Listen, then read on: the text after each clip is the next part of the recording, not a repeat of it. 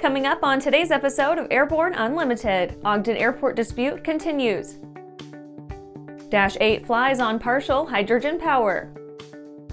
Robinson Helicopter Company celebrates 50 years.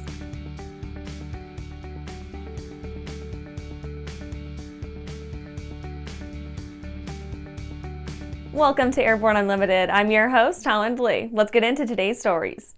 Ogden Airport dispute continues.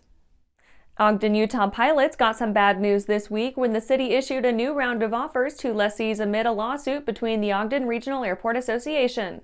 The offer letter essentially offers current tenants a chance to enter into a hangar lease with the city only if they waive, settle, and release any claims they may have related to previous leases and renewals.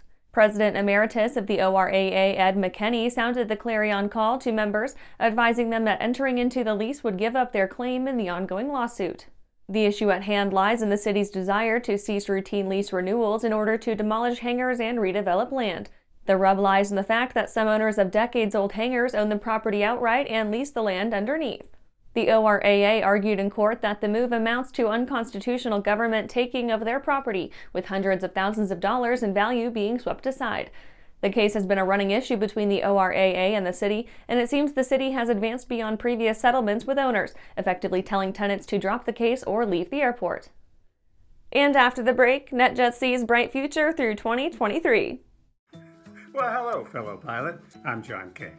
And I'm Martha King. You know, we've all had our flying lives disrupted lately. Well, King Schools is here to help you stay up to date with courses that you can access on your desktop, iPad, or iPhone.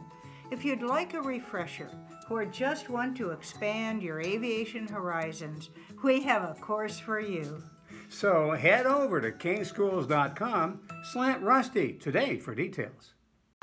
Unbridled passion, unequaled performance, unlimited possibilities. Hartzell Aviation, you are cleared for takeoff. Introducing Hartzell Aviation, leading general aviation companies united by the Hartzell guiding principle of built on honor, a commitment to uphold the highest standards in quality, performance, and support. Hartzell Propeller, Hartzell Engine Tech, Hartzell Aerospace Welding. We are Hartzell Aviation. Now boarding at hartzellaviation.com. Are you tired of tucking your phone under your headset to make a call and having cords and adapters strewn about the cockpit? Experience wireless cell phone communications and your personal music with Pilot Communications BlueLink 2. BlueLink 2 gives you a wearable link to two Bluetooth-enabled devices at the same time and can even control your phone and music. Use BlueLink 2 with your existing headset or a Pilot Communications headset from pilot-usa.com. Welcome back. Now let's take a trip around the patch for some other interesting stories. NetJets sees bright future through 2023. NetJets updated its members on plans for the company, forecasting a year of continued growth for the private jet operator. The company noted that many competitors were caught almost flat-footed during the surge in private jet demand throughout the pandemic era, when inventories of used jets reached their nadir in combination with high prices. NetJets opted for new production aircraft, investing in a multi-year deal to purchase more than 175 brand new. Throughout 2022, more than 70 made their way into NetJets operation, with 100 or more on their way. Rolls-Royce begins testing on B-52 engine replacement. Rolls-Royce is hard at work on its B-52 replacement engine program, announcing the first round of F-130 testing at the NASA Stennis Space Center. The F-130 engine was chosen for the re-engineering program by the U.S. Air Force and will end up with more than 600 units. The test burn was the first time the design had been lit while installed in a dual-pod configuration, mimicking the B-52's layout. Each aircraft will sport 8 engines split between 4 pods. Odyssey Aviation acquires SSI Golden Isles FBO. Odyssey Aviation U.S. has acquired Golden Isles Aviation, a fixed-base operator serving Georgia's McKinnon-St. Simons Island Airport. Private investment firms Granite Creek Capital Partners LLC and Everside Capital provided financing for the undertaking. Golden Isles is a full-service FBO providing aviation fuel, hangar rental, ramp space, and additional services to general aviation customers at the McKinnon-St. Simons Island Airport on St. Simons Island, Georgia, a resort destination on Georgia's Atlantic coast. FAA issues airworthiness directive for 777 fuel tanks. The FAA issued a final Rule AD regarding lightning protection on the Boeing 777, requiring all operators of the type to make changes to their fuel system in order to retain compliance.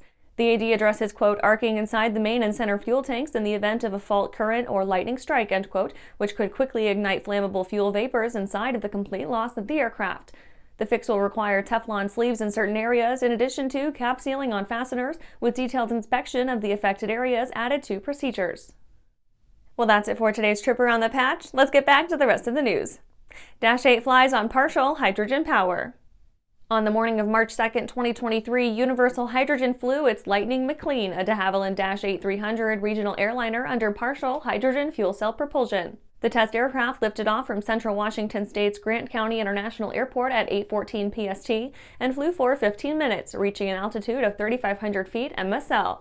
In preparation for the test flight, Lightning McClean's conventional jet fuel-burning No. 2 starboard engine was replaced by a hydrogen electric powertrain comprising Plug Power's ProGen fuel cells, specially modified for aviation use, and Everett, Washington-based Magni-X's megawatt-class Magni 650 electric propulsion unit.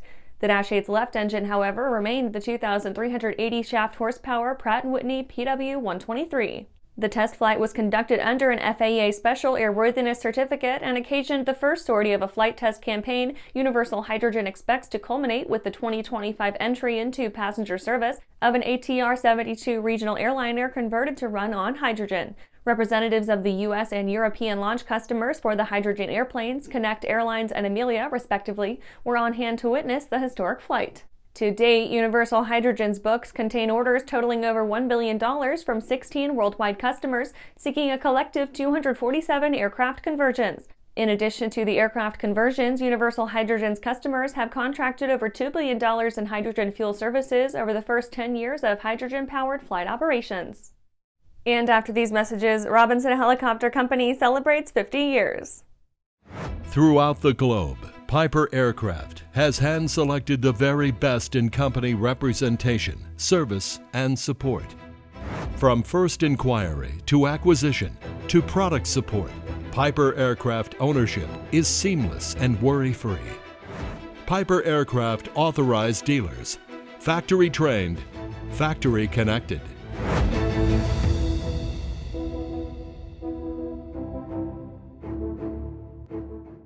Skyleader Aircraft offers a lineup of the most powerful, durable, and efficient light sport aircraft in the industry. From trainers to roomy cockpits for long hauls, Skyleader has an aircraft for you. And the best part? They're in your budget.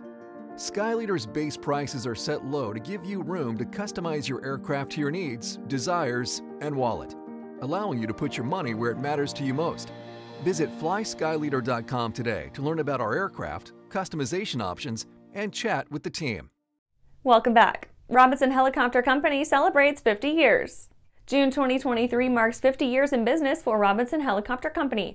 Founded by Frank Robinson on June 20th, 1973, Robinson's goal was to design and manufacture simple, reliable helicopters without compromising quality. Certified by the FAA in 1979, Robinson's simple two-place R-22 instantiated the beginning of a new generation of helicopters. By 1988, the R-22 had become the world's top-selling civilian helicopter. In the 1990s, Robinson introduced the four-place R-44. In 2010, Robinson once again expanded its product line with the five-place turbine-powered R-66. While the R-44 maintains its status as the world's top-selling civilian helicopter, an accolade it has enjoyed since 1998, it is the Robinson sleek, powerful R-66 that is the company's pièce de résistance. Designed utilizing the same template as the R-22 and R-44, the R-66 offers operators increased capacity and improved high-altitude performance. What's more, the model runs on readily available jet fuel. In 2021, sales of the R-66 surpassed those of the popular R-44 Raven II. In 2023, the worldwide fleet of Robinson helicopters eclipses 13,000 units, comprising north of 5,000 R-22s, 7,000 R-44s, and 1,000 R-66s. The staff of Aero-News Network wishes the good people of Robinson Helicopter Company continuing success and salutes our dear friend Frank Robinson, who passed away at age 92 in November 2022. And that's our show for today. You can catch episodes of Airborne on YouTube, Roku, or Fire TV. Just search for Aero-News or Airborne, and don't forget to follow us on social media. Thanks for watching!